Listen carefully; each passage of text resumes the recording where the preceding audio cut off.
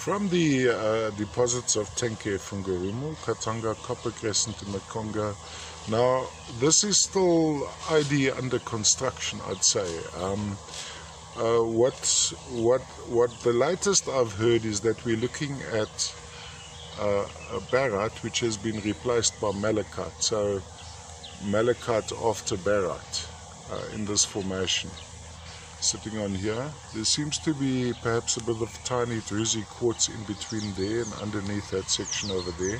But I want to give you from a perspective point of view. I think in the still pictures I didn't quite bring it out. I want to show you the structure here of these malachites, or of this malachite formation. This would be from the Tenke Fungarumu deposit. To me, a relatively new deposit, the Katanga Copper Crescent. There are even perhaps some tiny crystals growing over this, well, the one after the other, or the pseudomorph situation.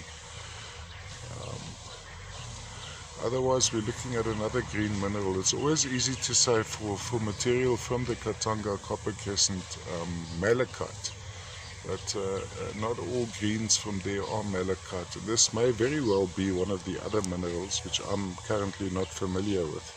So we learn as we go along. That seems to be druzy quartz over there. Please look at my description for associations. Can be displayed all the way around. So let's, if we take it flat, we can take it like this, go around. So on a turntable, we'd have an all-round view.